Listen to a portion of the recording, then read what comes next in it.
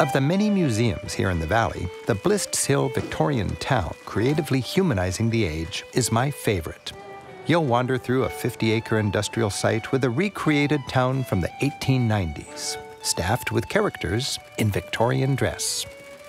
Pop in to whatever shop appeals. We're meeting the candlestick maker.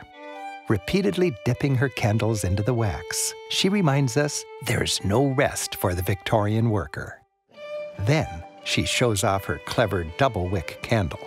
This is a Victorian double-wicked candle. The flame can jump from wick to wick, and it won't blow out so easily.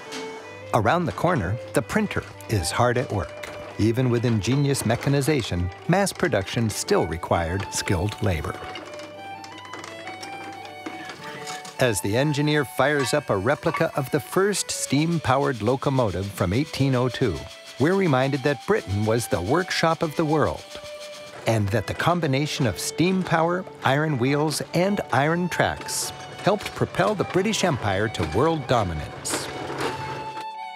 Today, as industry evolves and this early technology is eclipsed by our digital and global age, museums like this help us appreciate the impact of the relentless march of progress.